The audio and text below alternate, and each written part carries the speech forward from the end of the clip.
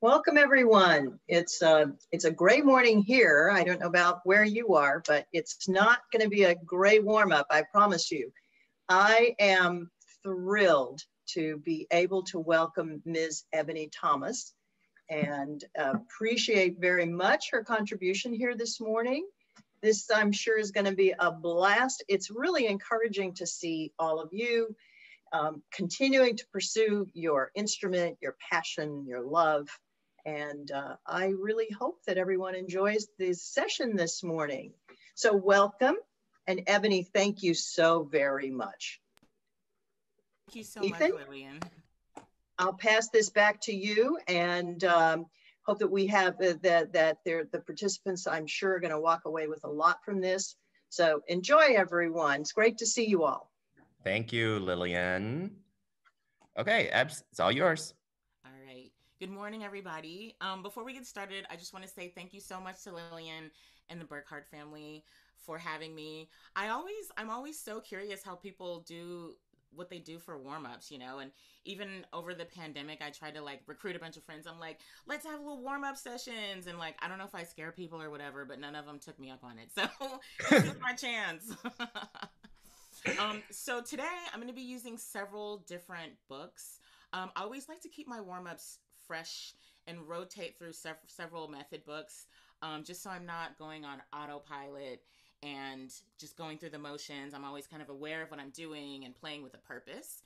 So this is kind of a sample of what some of my warm-ups.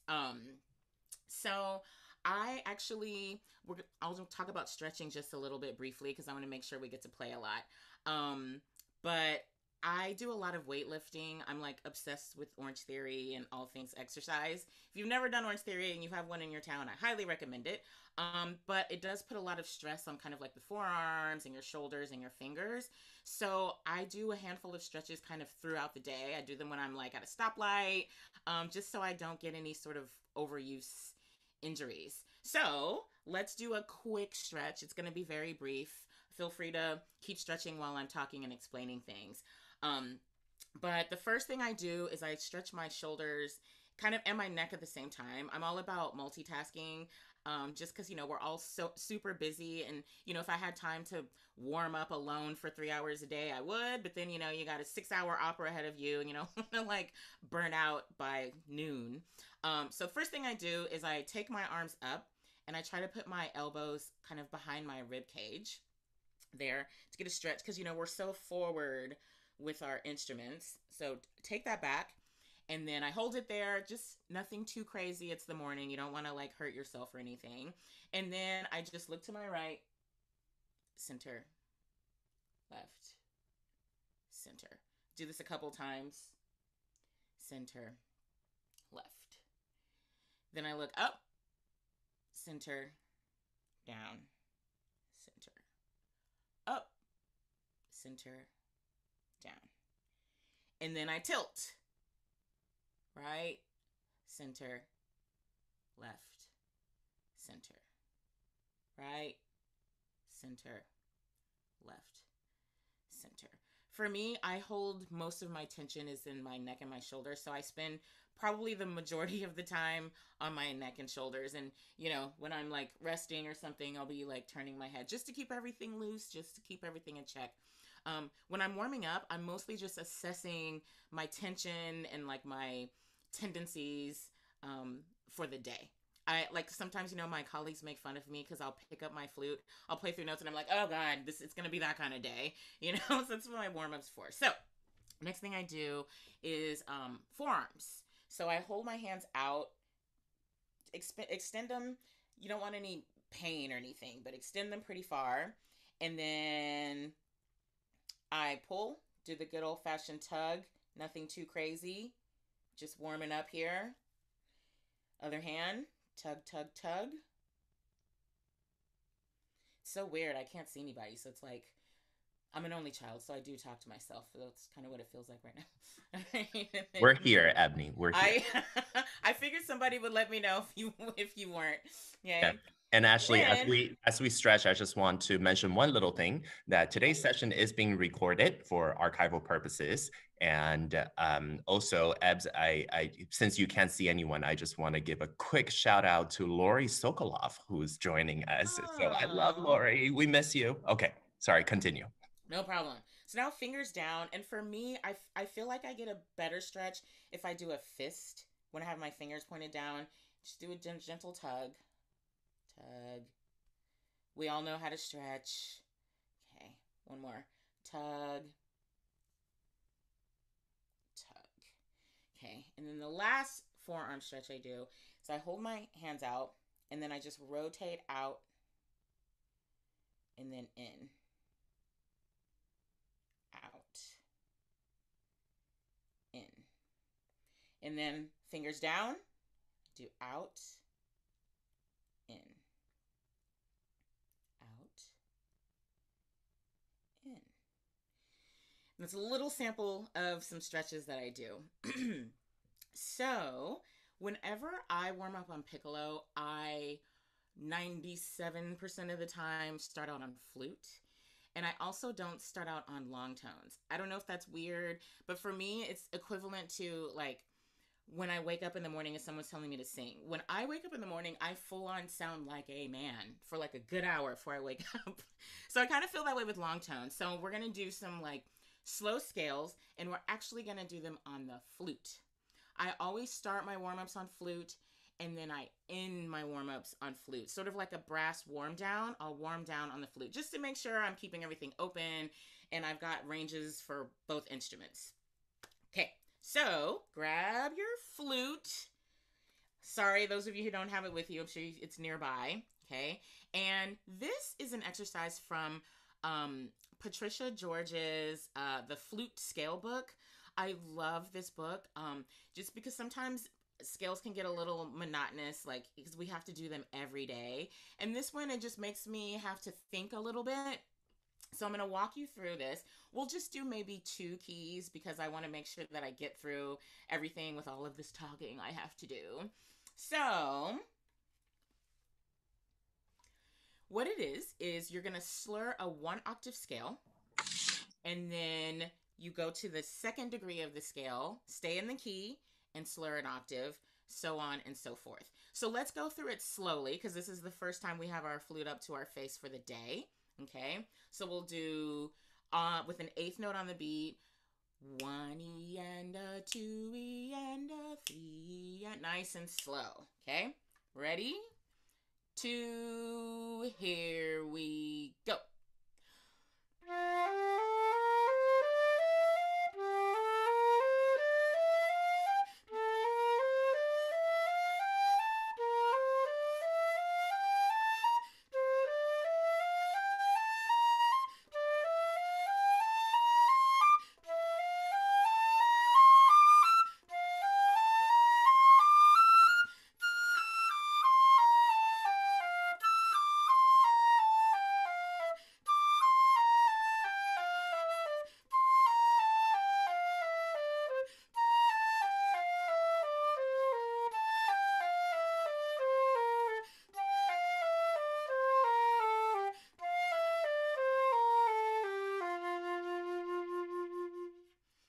We'll just stay on version 1, actually. Yeah, thank you.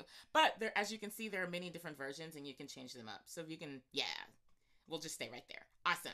Okay, now we're going to just go a little bit faster. Again, we're just kind of waking up the fingers, getting some air into the instrument, blowing, assessing how tense we are for the day. So we'll go a little faster now. Here we go. 1, 2. Here we go.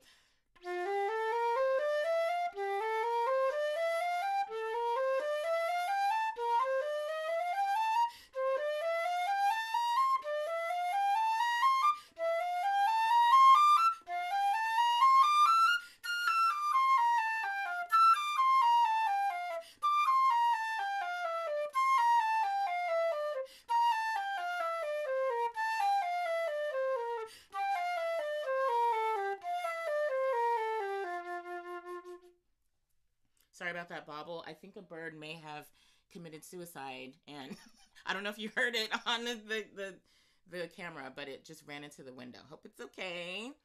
All right, so now let's just do one other key. I do various speeds with this. If I'm having, you know, kind of a tense day, or I really feel like I'm, you know, really need to get air going through the flute, I'll only do them slow.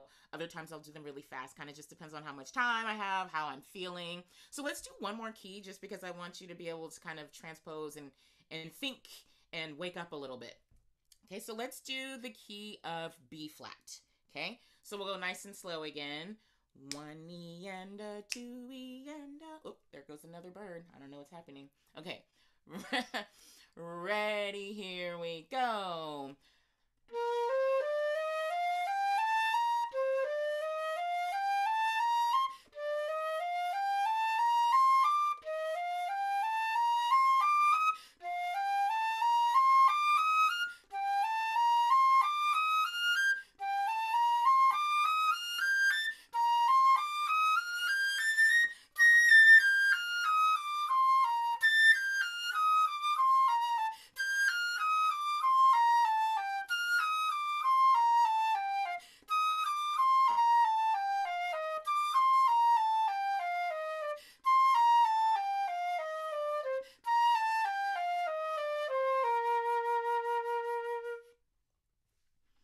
I think it's a little funny, little ironic. This, she calls this the rest in peace, and some birds are literally committing suicide at my window right now. It's fine.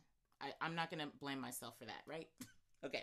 All right. So now let's do one a little faster, and then we'll move on. So 1 E and a 2 E and a 3 E and... Here we go. 1, 2. Here we go.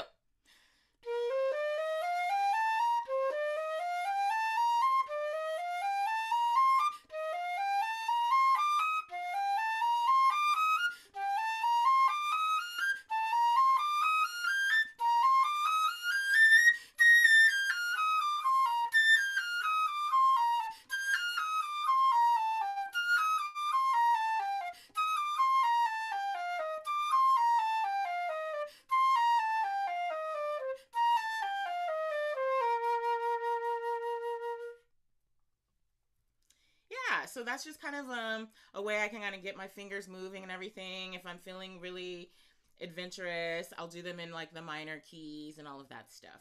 Okay, so everybody grab your piccolo. But first off, grab an earplug. Hearing health is so important.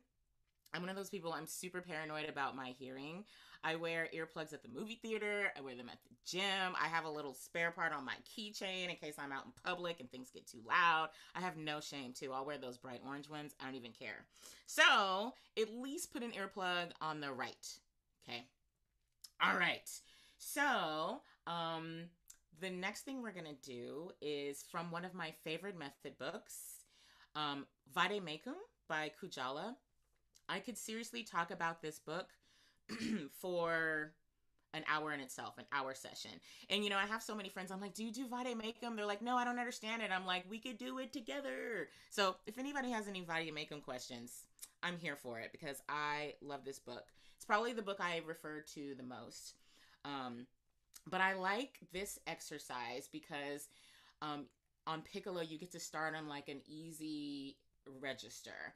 I always tell my students, I'm like, any issues you have on the piccolo are just issues you have on the flute, but exacerbated. You may not realize you have those issues on the flute because you can hide a little bit more on the flute. But the piccolo, as we all know, is extremely unforgiving. So I do this exercise with a metronome and a tuner. Obviously, this is the first we're playing for the day, so it's not going to, you know, necessarily, you're not going to really be in tune, but you can usually tell your tendencies almost immediately, or at least I can. When I play piccolo, I like to keep sort of my right hand a little forward just to keep any tension off of my face.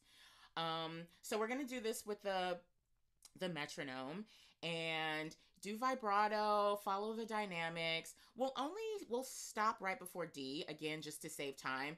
But I kind of just do these until I feel adequate, we'll say. Okay, so I'm going to turn the metronome on. Hopefully that's loud enough. I picked my loudest metronome. And we'll take a little pause between each letter just so people can, situate themselves. Okay, here we go. 1, 2, here we go.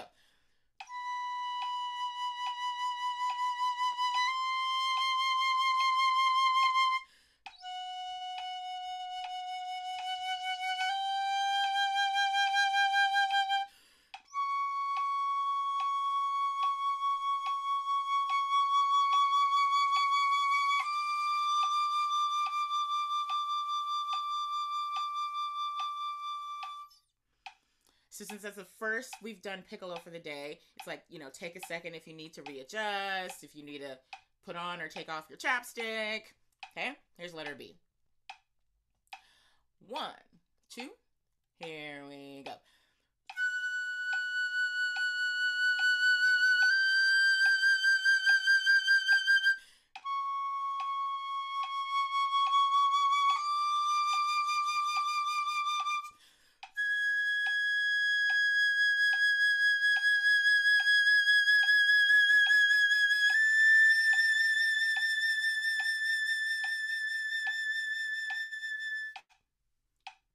So again, resituate yourself.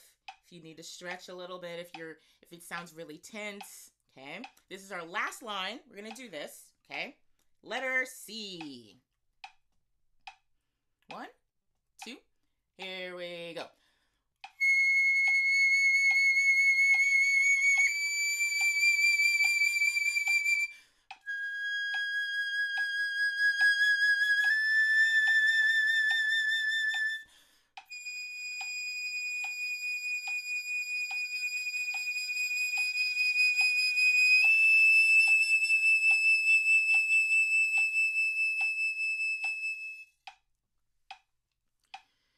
So that's a little taste of sort of like the long tones and the tone exercises I like to start off with.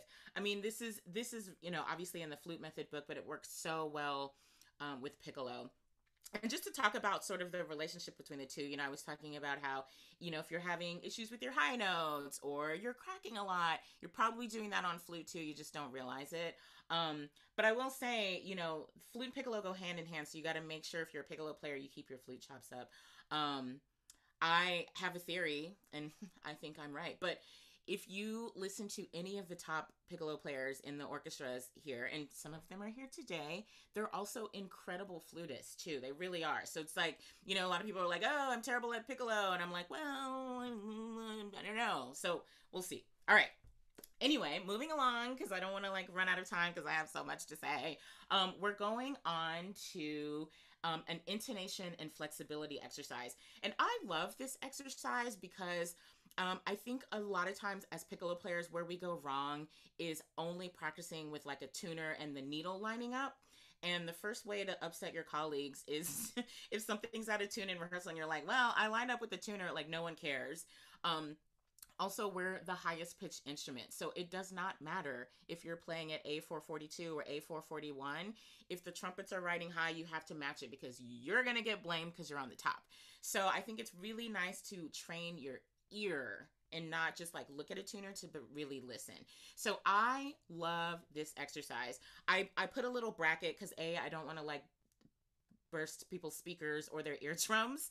So we're just gonna do an octave of it, but I would go through probably to the high C, high B, just kind of depending on how I feel. And I do this with all different dynamics. So what I do is I use a drone. For those of you who use tonal energy, if you've got your phone around you or your smart device, take that out. For those of you who don't know what tonal energy is, it is the best $4 you will ever spend. It's a metronome and a tuner app.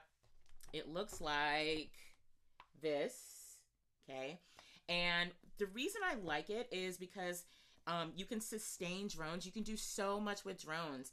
For this exercise, I actually put it on piccolo just for now, but say, I've got some crazy solo in opera with bassoon, I'll put the drones on bassoon for the day just so I can kind of get close to hearing that timbre. Because as timbres change, sometimes it's hard to match pitch.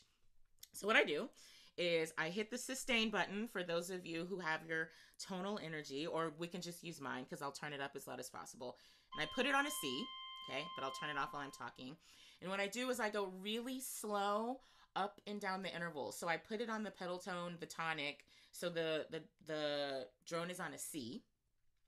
And I go slowly because, as you know, when we change intervals, we don't always return exactly to the same pitch on our tonic. So again, this is a great ear training exercise. So the first time I do it, I just do like a nice, comfortable dynamic, whatever. You could do vibrato, it doesn't matter. So we're just gonna go one note at a time, like 1, 2, 3, 4, nice and slow, and see if you can return to the same C every time, okay? And of course, we're just gonna stop at the C above the staff. Here we go. 1, 2, here we go.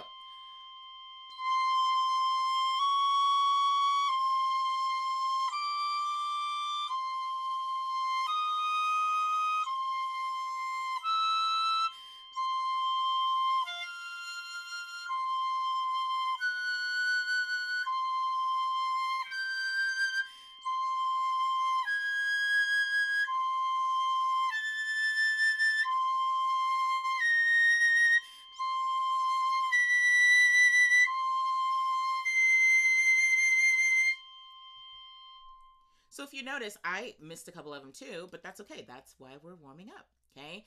Then I pick various dynamics. We'll just do maybe 2 or 3 more, again, just to get through more exercises. One that I always make sure I do is piano, because I think the secret to really amazing piccolo players is how soft, not just soft, but soft and in tune they can play. Everybody can play loud. You know, you go to these auditions or you go to the exhibit halls at like NFA or these flute things, and people are like, wow, like not impressed. What does that do? Nothing. But it, you know, when people can play super soft on the piccolo, it's like the most amazing thing ever. Okay. All right. So how about this time? Let's do piano the whole time. Okay, here we go. 1, 2, here we go.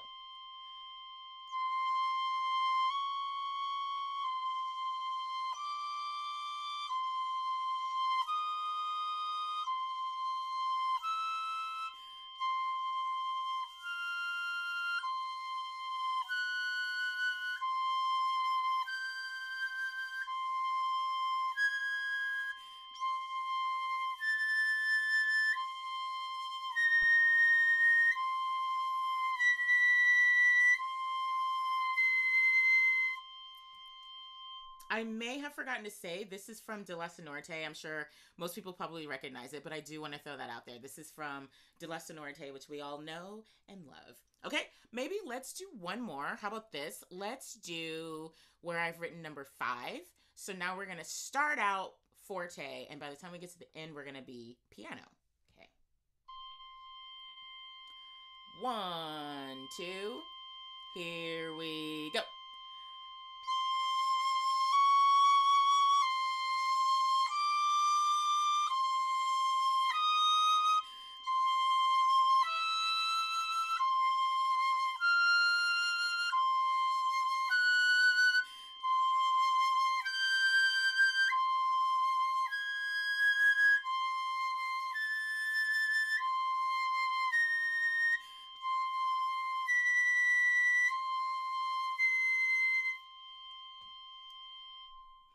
A lot of times I will repeat these, you know, if they don't go as well as I want them to. Sometimes it takes me a little bit longer to get everything situated, but I love this exercise. You can make up your own dynamics. You can do one triplet forte, the next one piano. You can do whatever you want, but it's so great for your ears. Okay, let's keep moving. The next one I'm kind of excited to share because I feel like some people don't know about this book. This is from the Mazzanti method, Daily Exercise for Piccolo. This is such a great book. It's just so fun. And I think the exercises are written so well for the piccolo. Notice I'm not doing anything too crazy high, you know, especially if you're going to have a full day of like piccolo and orchestra, like your high notes are going to come out just fine, but we'll do a little bit higher notes towards the end. But, we're going to do this sing and play exercise. I love singing and playing on piccolo, and I love actually flutter tonguing on piccolo. It just helps you kind of assess how tight your face is, and neither one of those things will be executed properly if there's any tension in your face. So these are all kind of like, this is all like one big giant diagnosis, you know what I mean? Okay, so what you're gonna do, I happen to have quite a deep voice, but you can kind of pick whatever octave you want. I envy those people who can sing really high, not me. So we're gonna use our voice as the pedal tone. So you're gonna sing a D, and then we're gonna play this arpeggio. So you'll notice halfway through measure 2, we stop singing, and I love when I get there because I feel so like free and open. So let's just all get our voice and the low D going. So for people who have a hard time singing and playing, or if you're younger, a beginner, or excuse me, what I tell people is basically it's singing and blowing at the same time, you know, which is a little bit awkward, but that's all it is. You know, some of my students, you know, they're like squeezing their butt cheeks, like trying to get all this stuff to come out. Just relax and blow. Okay. So let's all do our little test note. Okay. So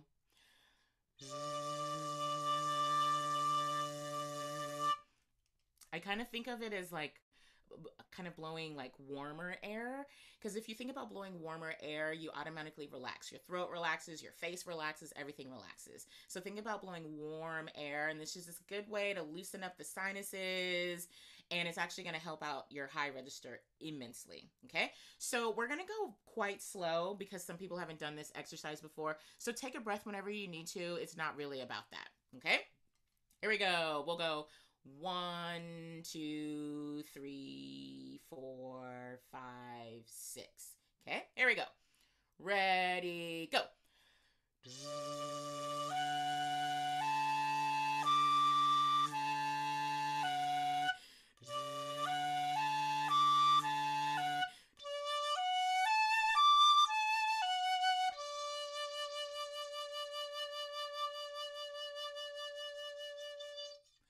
Don't you feel nice and open by the time you get to the non-singing part?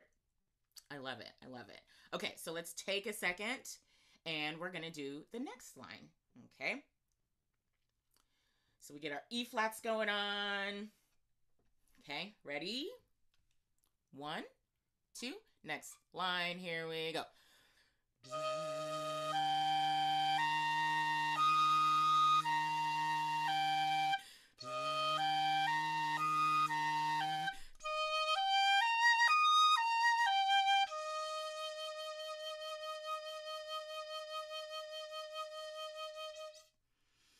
I love this particular sing and play exercise because a lot of times the sing and play, you'll sing the pitch you're playing, but it takes a little extra thought to keep on the pedal tone.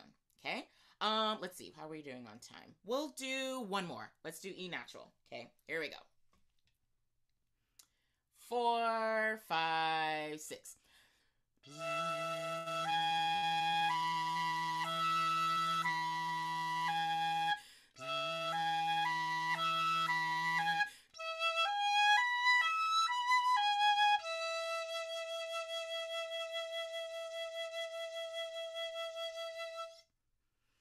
And these go on and on for a while. I love these. I could do these all day. But again, I have so much to say. Let's move on just in case. I don't want to run out of time because I know people may have questions and stuff.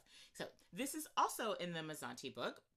And I like it just because it's a nice interval exercise. Again, just sort of keeping everything relaxed so that I can have a nice day without any tension. So what I do is I just go at a moderate speed. I add vibrato, but I'm just making sure. So a lot of times when people, when we slur, especially on the piccolo, it's a smaller, less forgiving instrument, the intervals tend to be a little choppy. So this is a great exercise because I want you to think about in between the notes. The actual notes are going to be beautiful, but make sure the transition, and that has to do with airspeed and kind of keeping your face relaxed.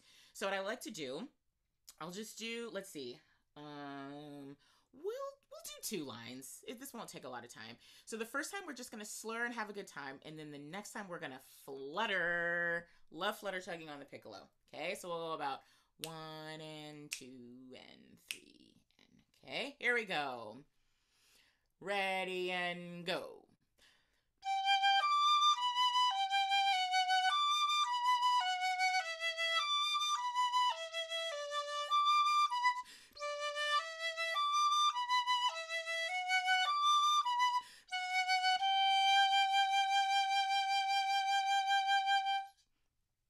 Now we're going to flutter. Biggest thing with flutter, if people have a hard time flutter tonguing, is to stay relaxed. Let your air do most of the work, which kind of, I think that rule kind of pretty much applies to everything that has to do with flute and piccolo playing. So now we're going to flutter. You can use your throat, your tongue, whichever one you prefer. Ready, here we go.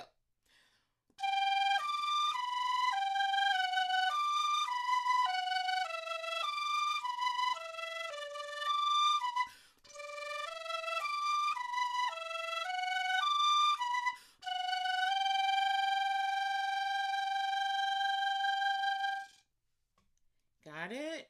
So that's what I do. In fact, I don't want to run out of time. So we'll just do the first line. But in the Mazzanti book, there's like a full, like lines and lines and lines of this stuff, you know? You could sit in the stairwell and do this all day. Okay, so my last piccolo exercise is a really important one. This is a great, well, all of these are great on flute, but I actually definitely do something similar on flute. So I use this as an articulation exercise. We're just going to do the first line again because I don't want to kill anybody's speakers or their eardrums or your babies or your dogs or whatever. Okay, so what I do is I like to go from the most difficult articulation to the easiest, because if you can do the most difficult articulation, by the time you get to the easy one, it's like a walk in a park. Okay, so we're going to do what my teacher, the great Helen Blackburn, for those of you who know her, calls gut puffs. So it's no tongue and it's just puffs of air. Okay, so like you're kind of coughing into the flute. Okay, I usually do this at a pretty moderate speed because I think, you know, it just helps assess my articulation for the day, whether I'm going to be like cracking all day or whatever. Okay, so we'll go slow though for people who haven't done this before. So we'll do ha, ha, ha, ha, ha, ha, ha. Gut puffs. Ready? 2. Here we go.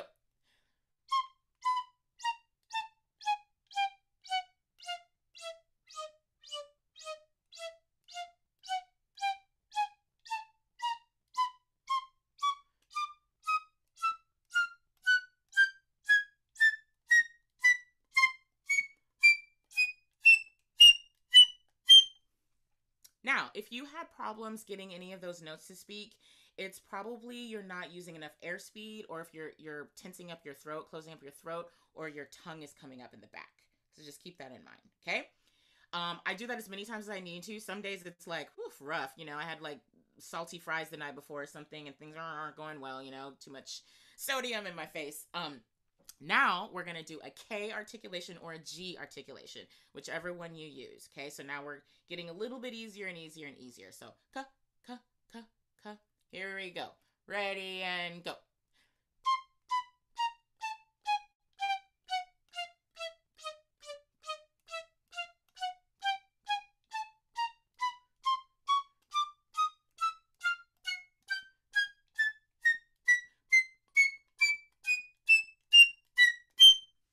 So for me, I would do that K again because there were a couple notes that I didn't quite get the way I wanted to. But for time purposes, we're going to go to the T articulation or the D articulation, whichever one you use. There we go. 1, 2. Here we go.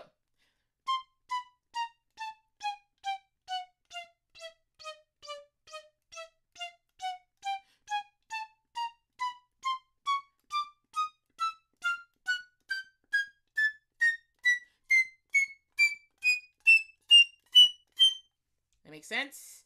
Then let's do one more. I would do the kata, tucka, and then I would do triple tonguing. But let's just do, we'll do a kata and a tucka. So we're going to do the reverse double tongue really quick and still slow. So we're not going to double the notes. Just kata, kata. I think that takes more control. Okay, here we go. 1, 2. Ready and go.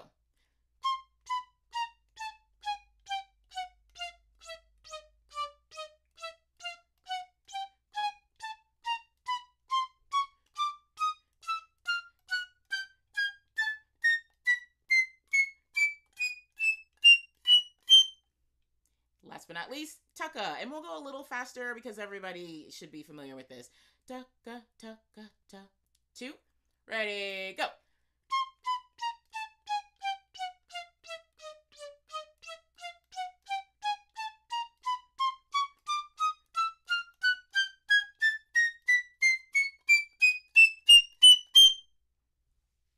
And that is my piccolo warm up. So now, whether it's the end of a rehearsal, the end of a performance, or just when I get home at the end of the day, I like to warm down on flute. Okay, just simple. I just like to play something low to make sure that I still have this full range of flexibility. So we're gonna go back to our vade-mecum. You can take out your earplug if you want to. And let's just do one line because we're probably nearing the end of time. But I would kind of hang out on this for like a minute or two. Okay, so we don't need a metronome, nothing. This is just to relax our face at the end of the day. Okay, so we'll do. Well, I'll turn the metronome on because you guys are playing with me. So we'll keep it at 72. We'll just do the first 2 lines. Okay, there we go. 1, 2. Here we go.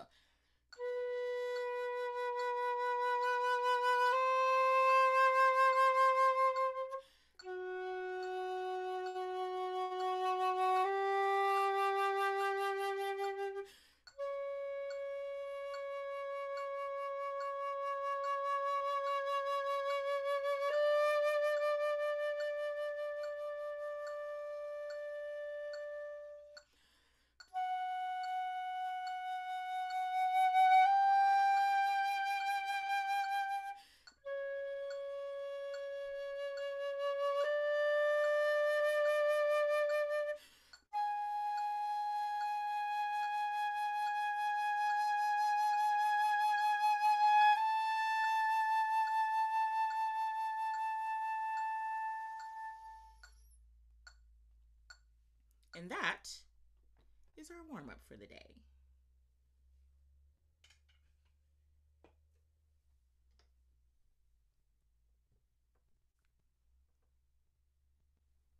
Fabulous. Thank you so much, Eb. You're most welcome. That was really fun. And I love the Mazzanti vocal leads exercise. That is our favorite exercise here at Burkart. It's so melodic. Yeah, it's so beautiful. And yeah, we love it. And it doesn't hurt your ear. Exactly. So at this point, Dan, do we have any questions in the chat room? I think we answered a few of them, but Ebonee, if you can walk us again just one more time through what each of those came from, what book or what collection of exercises? Yes, yes. Just so we make sure that everybody's got those. Yes, I actually pulled them all out just in case. Perfect. I think this is like an old version, so I think it's yellow now. But so the scale book is where I got the octave scale rips from.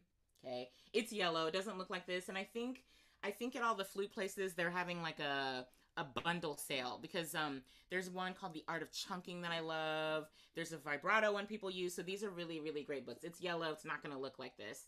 So that's that. This is my, oh my God, I almost dropped my flute. This is vade-mecum. This is the 2nd edition. There's an earlier edition, but I like this edition because there's like a little schedule you can follow. I mean, I could talk about this for an hour. Everybody go get it. It looks expensive. It's like 20-something bucks for a hardcover. Okay. So this is vade-mecum by Kujala, the 2nd edition. And then we've got De La Sonorite, which we all know what that is, right? Yeah. Okay. And then this is the Mazzanti. Yeah.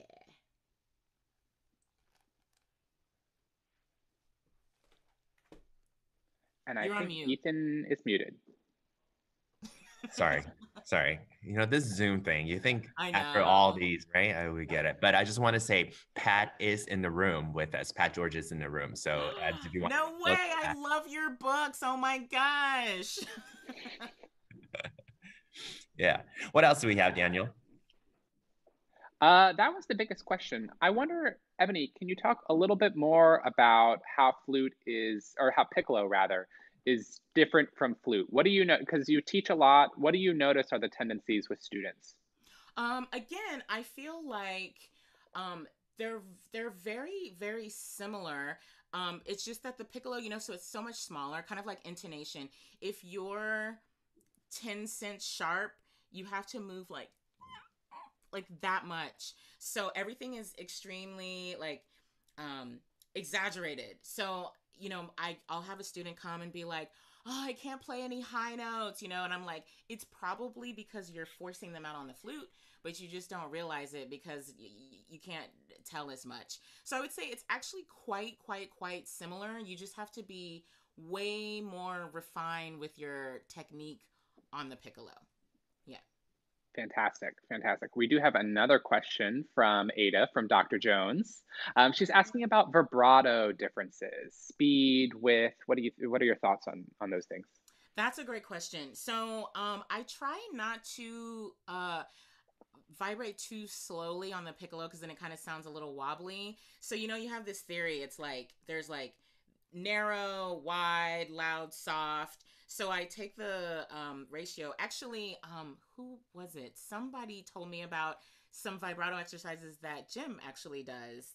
And there's like he has kind of a chart that talks about like different speeds. So you kind of have to use your ear. If you're playing really loud and high, you don't want slow.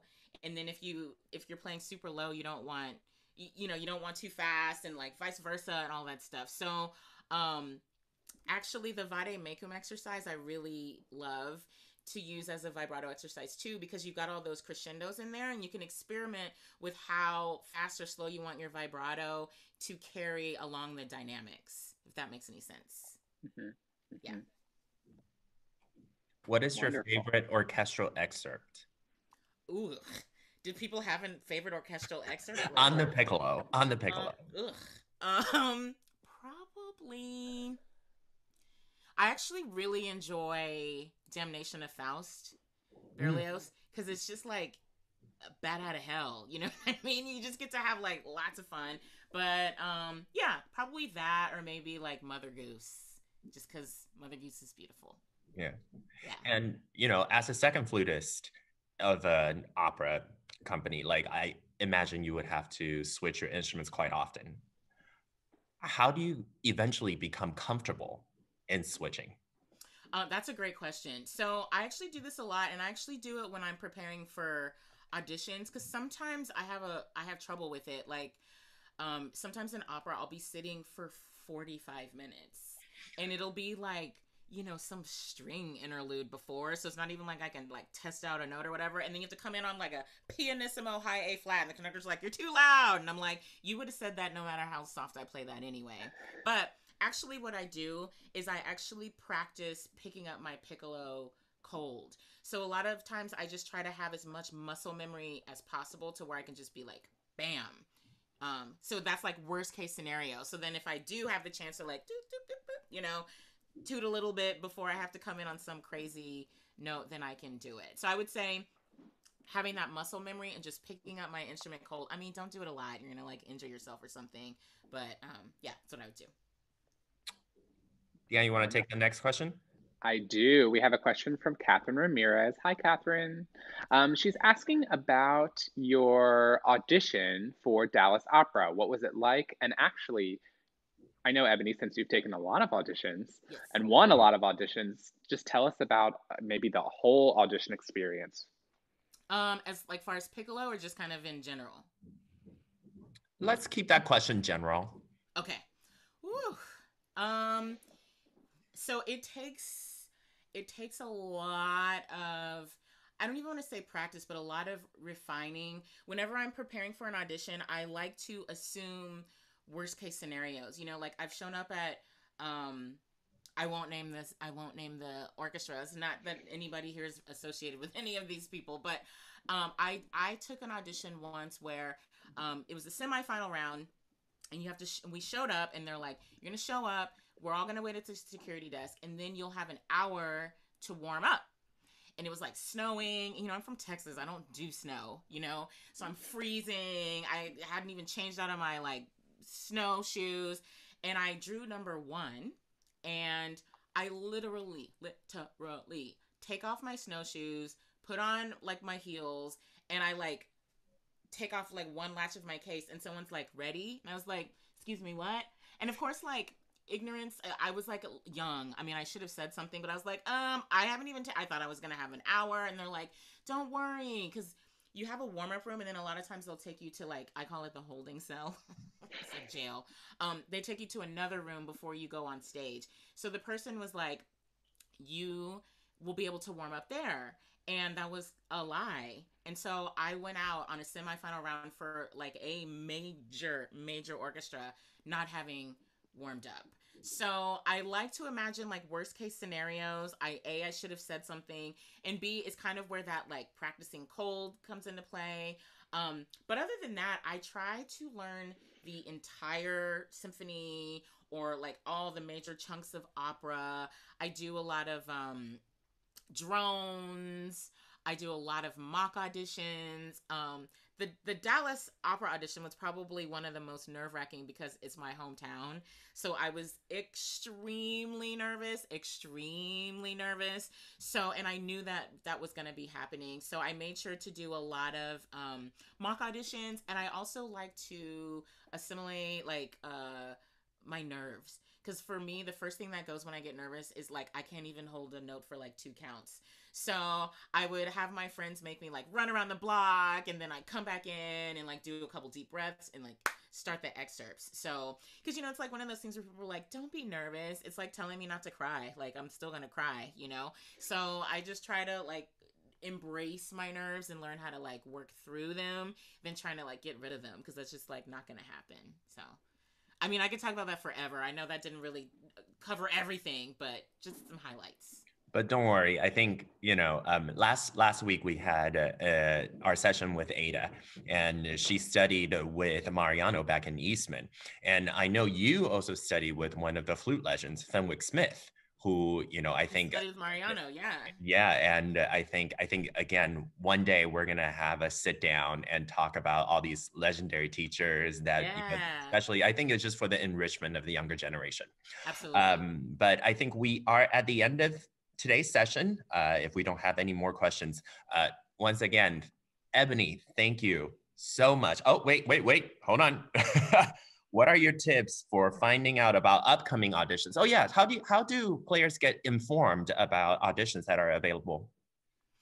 So the fastest, easiest way is most professionals or young professionals are in some type of a musicians union, and at the beginning of every month they send out a newsletter. Now you can check it online. I never read that paper.